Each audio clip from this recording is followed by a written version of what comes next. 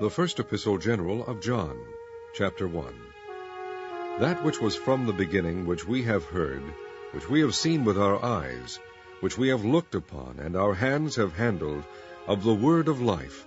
For the life was manifested, and we have seen it, and bear witness, and shew unto you that eternal life, which was with the Father, and was manifested unto us. That which we have seen and heard declare we unto you, that ye also may have fellowship with us. And truly our fellowship is with the Father, and with his Son Jesus Christ. And these things write we unto you, that your joy may be full.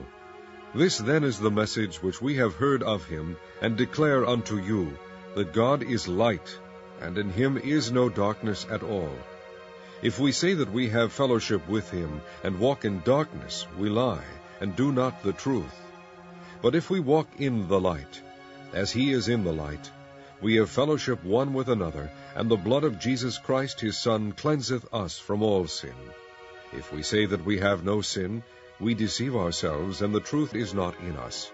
If we confess our sins, he is faithful and just to forgive us our sins, and to cleanse us from all unrighteousness. If we say that we have not sinned, we make him a liar, and his word is not in us.